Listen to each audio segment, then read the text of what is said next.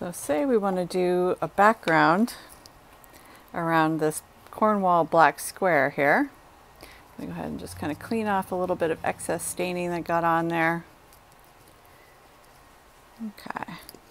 So one thing that's good to do is just outline the smaller shape first with a smaller brush. So you get a nice clean angle on there. You don't have to worry about a bigger background brush potentially brushing glaze over the detail that you've already painted with a contrasting color. And since I've incised that line in there around my design, that means that my design is going to be a little more what you see is what you get. Sometimes I have beginners who I urge them to draw in their designs and they say, oh, I'm just going to paint them.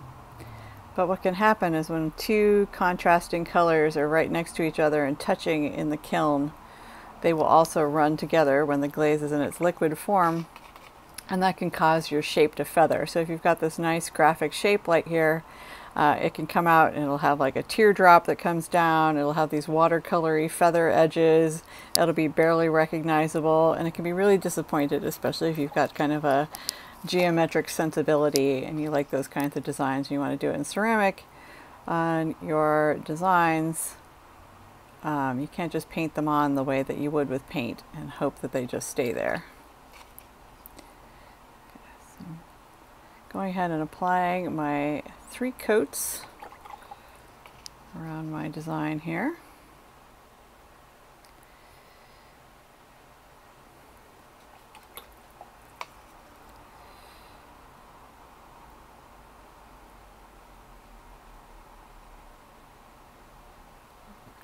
So this white has titanium in it, which can be a little chalky. So that's why I'm sort of patting on my glaze here, because it's so dry that even when liquid, it can be a little patchy. So you also want to give yourself a visual confirmation that you're not seeing bald patches of bisque coming through your glaze too much. Just kind of pat that on there. The glaze underneath will grab that and dry it on there. Okay, and those brushes will pretty much fire out. Okay, so I'm going to take a bigger brush and do the rest of the design around there. And now I can be a little less exacting with the brush strokes because I don't have to worry about running this larger brush over my geometric design. So make sure that you just overlap a little bit with what you've already applied. So the strokes will flow into each other and create one cohesive shape when it's all fired together.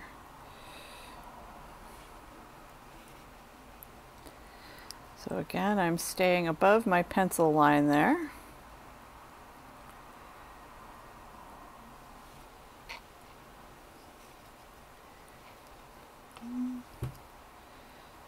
Start again where you first started with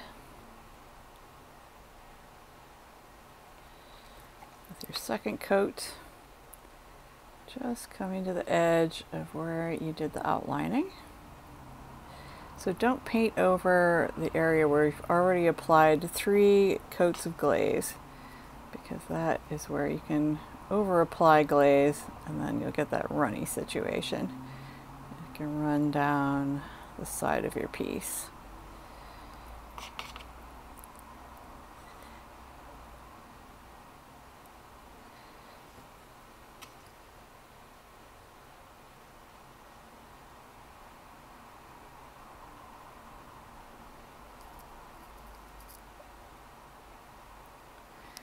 Okay, so I'm going to wait for that to dry before I apply my 3rd coat. You can see that it is still kind of murky and dark, so we want to wait for that to dry. Okay, so while we're waiting for that to dry, we can turn around and look over here. Okay, so on this one, I'm creating a stripe of white in this visual element here that I will then surround with the black glaze. So if you do see little bald patches where the bisque came through, just take your brush just patch that area. You don't have to reglaze the entire section. Just get it into where you missed a spot. Okay, I'm going to come in here.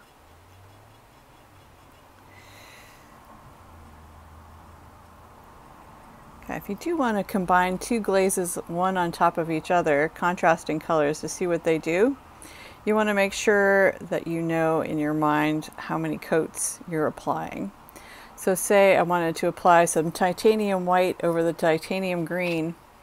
I want to make sure that the total number of coats still adds up to 3. So don't apply 3 coats of green and then 3 coats of white, because then you'll have 6 total coats, and that will cause your piece to be extremely runny. So the outcome will depend on how much of one or another you have on top of each other. So if you have 2 coats of white and a stripe of green on top, it'll probably be a mistier, lighter color green. If you have 2 coats of green underneath and then you try to put a stripe of white over the top, that green is so heavy and dark it will probably absorb most of that white color, and can even absorb it to the point where that white stripe will be invisible. So you just have to do a little experimenting and realize that darker colors are a little more intense and they'll absorb more and bleed through your lighter colors a little more. Okay, so I'm going to come back here. I'm going to apply my 3rd coat.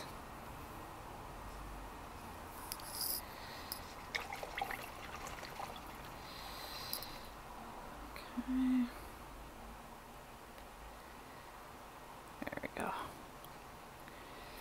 So that's nice and dry underneath there. So that should grab that top coat. We don't have to worry about it creating bald patches.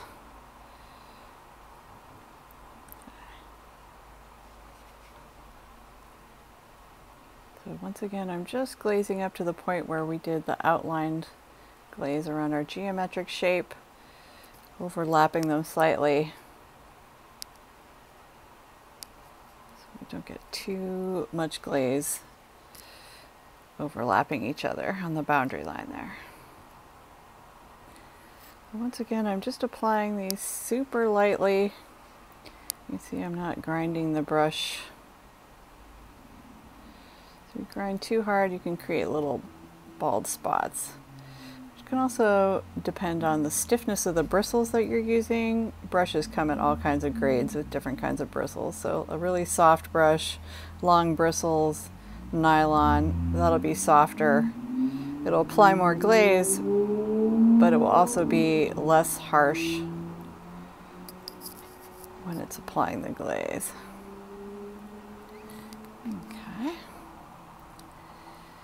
And that will make it less likely for the glaze to be stripped out by the sharp bristles. Okay. This brush is a little stiff, so you can see if I press too hard, it does take off the glaze a little bit. Okay.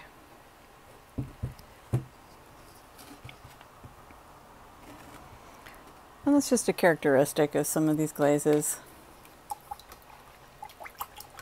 Okay.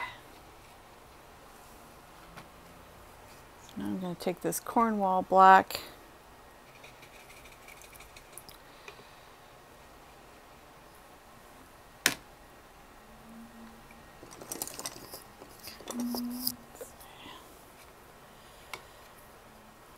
Edging brush.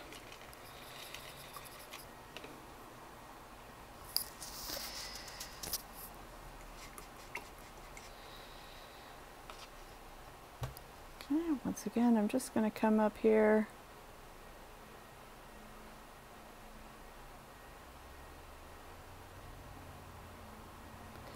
This black glaze is a little softer. It's got some clay in it, so that's why it is not as brittle as the white and the clear.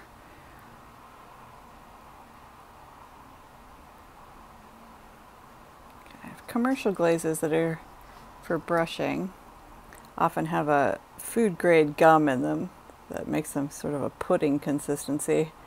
It keeps the brush strokes wetter, a little longer, so they're a little easier to flow. These glazes that we're using are the dipping glazes from our studio. So they're not always formulated for brushing large areas. So that's why I'm taking some pains. I know this is really tedious since you're literally watching paint dry, but since we're adapting a little bit for our situation online, I want to make sure that you guys know how to successfully use the glazes from our studio.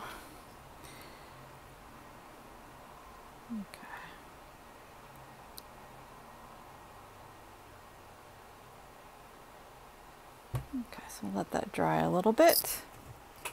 Okay. So we haven't used the green yet. Let's see if we've successfully thinned that out so it can be brushed. Okay,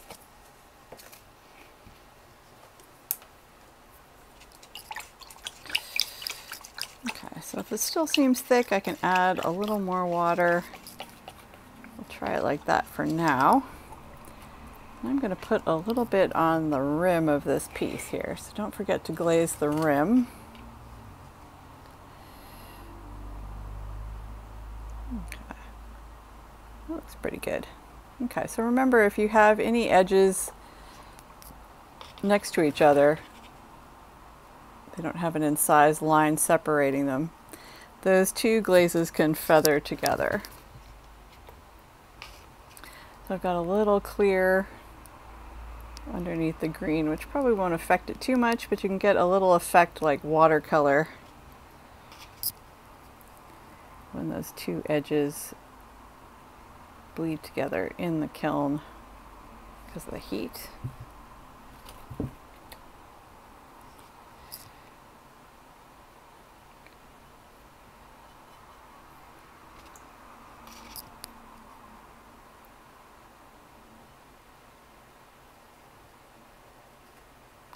Show you in a second what I mean.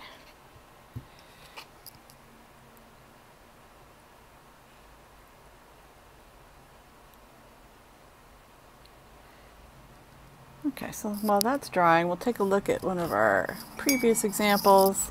This teacup, I've got this peacock blue on the outside. I've got this buff kind of rutile white on the inside. And I let the two really combined together on the rim here. I applied some of that rutile beige. I also brushed up some of the peacock on the top there. And you can see where the two colors combined created this third color, which has this really kind of pretty watercolor cloudy surface there. The green blended in with the whiter color. You can see the green is the more dominant color, but it also changed the color from kind of a peacock to more of a yellowy copper green. And sometimes even when you mix two glazes together, it won't even be that obvious. Sometimes a chemical will react really strangely with another chemical, and instead of getting a green or something within the spectrum of the colors that you used, you can even get like strange blush colors, brown colors, purple colors. It just really depends. Okay, so once again, experimenting is really helpful. And also, if you do something really unusual, you want to make sure you have a record of it. So always write down in a notebook what glaze you've applied where on which pieces. So create a drawing of your piece and sort of graph out what glazes you used where.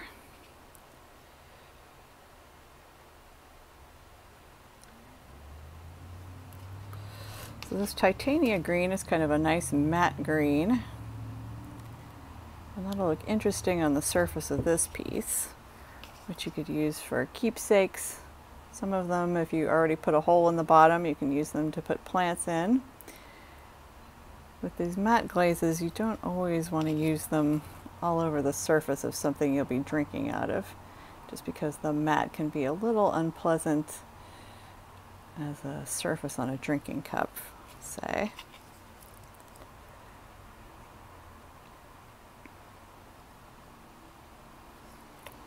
Okay, so I think for this leaf element, I'm going to do some white lines, and for the leaf, I will do the leaf green.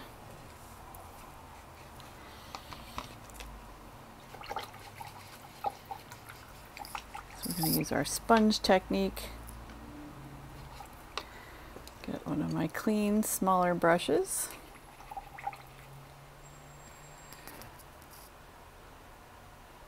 Okay.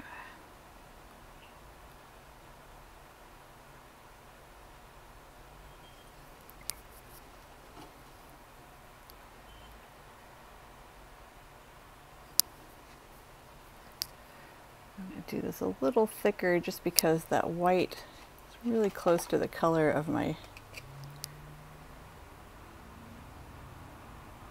clay color. I want a little more to stay in there so there'll be more of a contrast when this is fired. If I were just to do a thin coat of white over a dark clay color, just like you combine a dark glaze with a dark clay, and the dark glaze will absorb the lighter glaze. The same thing can happen with clay. So if I were to have, say, a really dark glaze underneath, or really dark clay underneath here, like Black Mountain, and I brush some of the titanium white over the top of it, the pigment in the clay will combine with the glaze and darken the glaze.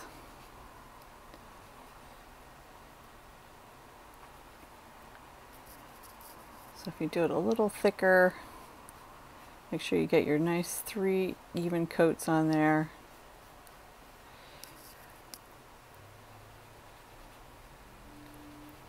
You can get a little more contrast. Okay.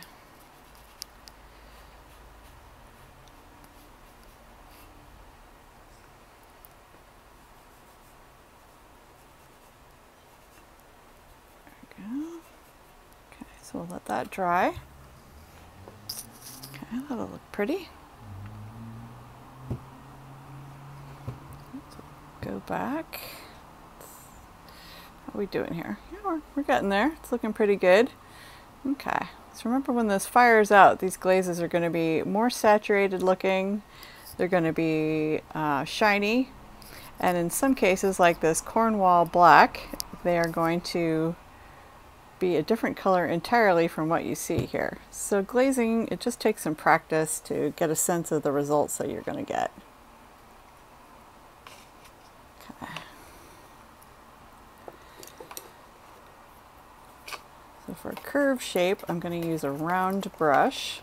So I'm not worrying about the straight lines of the rectangular brush. Working against the curve of my leaf there. Okay, so I'm using smaller brushes for smaller areas of my design. Okay. I know it seems really obvious when I do it, but sometimes when I'm teaching, I will come around the studio and look and see what people are doing, and someone will have a 1-inch wide brush that they are attempting to do a little design like this, and it is really difficult to keep the glaze where you want it when you're using a brush that's too big for the area that you want to cover.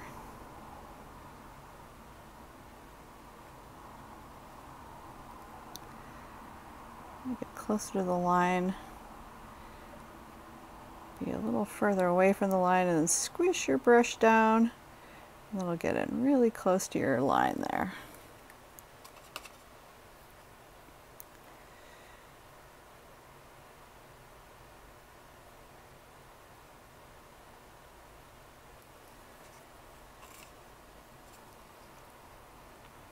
For smaller areas, you want to make sure you don't have a lot of excess glaze on your brush.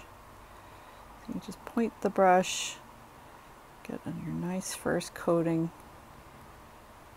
If you do have a lot of glaze on your brush, scrape off a little bit or move your brush over to an area that needs more glaze. Apply it there first before you come over to the smaller area.